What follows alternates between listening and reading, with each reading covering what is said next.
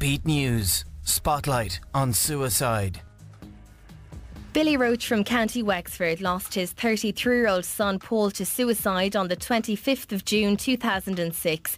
He told his story to Beat News, spotlight on suicide. Our son Paul suffered from depression for several years. He was a beautiful boy, unbelievable. He was a highly intelligent person. He was qualified as an accountant. Our family encouraged him to seek help, and he explored various avenues ranging from medical help to natural healing. He even changed his diet. He explored the internet for new and extreme techniques used all over the world. Anything that could help, just to give him hope for the battle with his illness.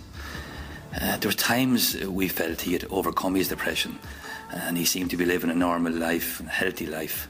Unfortunately, that was not to be. Paul had been, we thought, in a good frame of mind leading up to the tragic day. This afterwards we felt was probably because he had decided already to take his own life, and the calmness of his decision had lifted his depression to appear in good humour. He'd called around to see us all the family, saying hello, the usual stuff, but in an upbeat kind of a way. We thought he seemed to be in a good place. Unfortunately, this was not the case, and without warning, he went out one night and never came back. At the time, you feel absolute shock, gut-wrenching pain, and of course you're wondering, what should you have done to prevent it? You blame yourself for not realising the situation could have happened and preventing it. You probably feel all the emotions known to man, such as anger, annoyance, sadness, regret. It all seems like a nightmare, and for quite a while you wake up every day hoping that it is. The hardest thing I will ever have to do is to go in to the Wexford County Hospital on the afternoon after Paul being found and to identify him lying on a bench in the morgue. That is something that you will never, ever get over. Paul left his family a letter to try and explain why he had chosen to end his own life. Billy was kind enough to share it with us. Dear family, first of all, I would like you to know that I love you all so much, even though it might not seem like that at times. I hope you can forgive me, but things have gotten worse over the years, and it's hard to describe the state that my mind, body and soul are now in.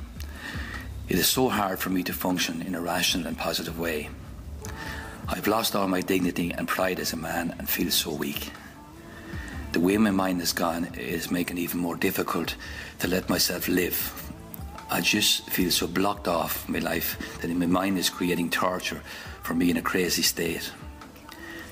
I do not want any of you to feel bad or guilty as if there was something else you could have done.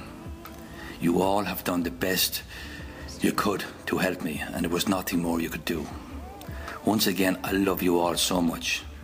I'm sorry for the pain and the hurt this may cause. I am sure that God's Spirit will be with you and help you. This illness has cut me off from life and the people and friends, and it is so lonely being like this.